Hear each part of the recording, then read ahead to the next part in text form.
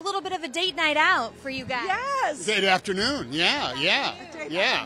We popped into the car. We're debating between Tommy's on Rampart or any In-N-Out burger. That's Love In-N-Out. I know. Oh yeah. Don't discount Tommy's on Rampart now.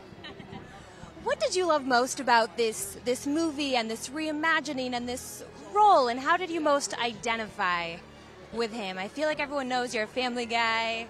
Yeah, this was actually a dark and subversive movie for Walt Disney when it came out in 1941. You know, there's some, the Island of Lost Boys, they smoke cigars and smash windows there. They're bad boys. They're hoodlums. They're little juvenile delinquents. And that, along with the iconographic imagery of Pinocchio, Geppetto certainly, but Jiminy Cricket and Monstro the Whale, everything that has to do with that, Got No Strings to Tie Me Down, Hey Diddly Dee, An Actress Life for Me, we can relate to that. We can. Yeah. Along with When You Wish Upon a Star. It is just chock-a-block with stuff. Now, there's a lot of movies out there you would not want to touch. I don't think there's certain movies from 1941 that you're going to say, well, let's throw all of today's modern technology behind it.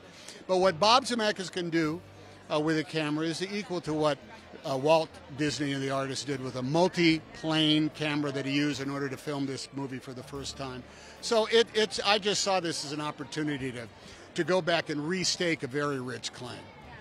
You mentioned When You Wish Upon a Star, and I'm wondering, Rita, could we ever hear you sing a reimagining? I feel like your voice belonged on this soundtrack. What a beautiful thing. I should. I mean, I love that song. And that's the thing about great songs, is that they never, ever get tired. You can reinvent them. You can sing them. You can put your own spin on them, and they always work. So you've given me a really good idea, especially since I have an album coming out. September 27th, I'm like, darn it, why didn't I think about that? Wait, you have a record that's dropping on the wind? What's the September? name of it? What? What's the name What of is the name of that record? No, it's a test. Oh, I'm sorry. Oh, it's called Rita Wilson Duets. Now and Forever.